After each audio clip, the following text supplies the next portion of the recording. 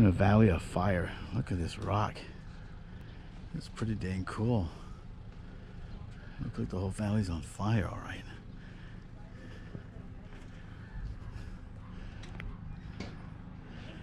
It's cool to see all these formations and all these holes in the rocks here.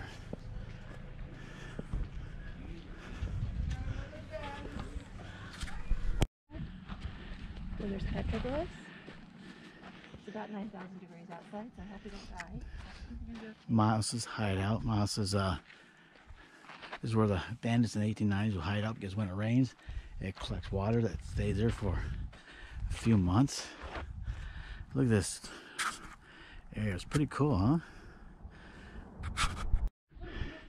I'm not sure if you can see them, but there's Indian markings right there. They're all over this place. I can't get up there with my boot. Plus a little shadow thing right there.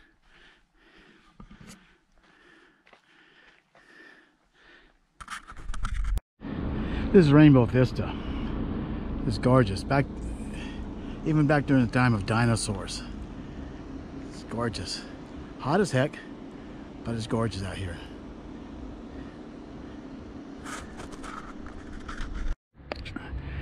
This is one of the white dome areas.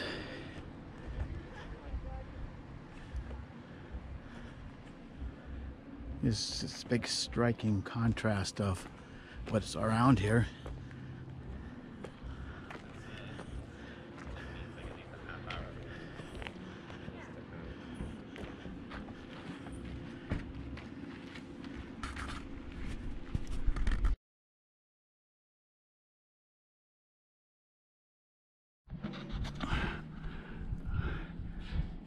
There's more of this stuff here.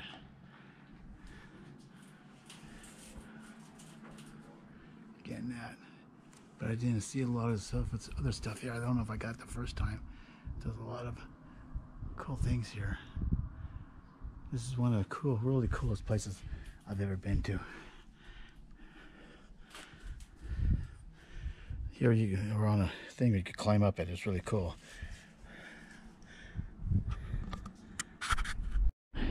We were driving along here, in the middle of the desert, where there's virtually nothing. And along the roadway, all of a sudden we run into an oasis. Blue Spring Oasis in the middle of the desert. Thought this was one of the coolest things we ever saw. Because if you come back around here, then you can see back to absolutely nothing.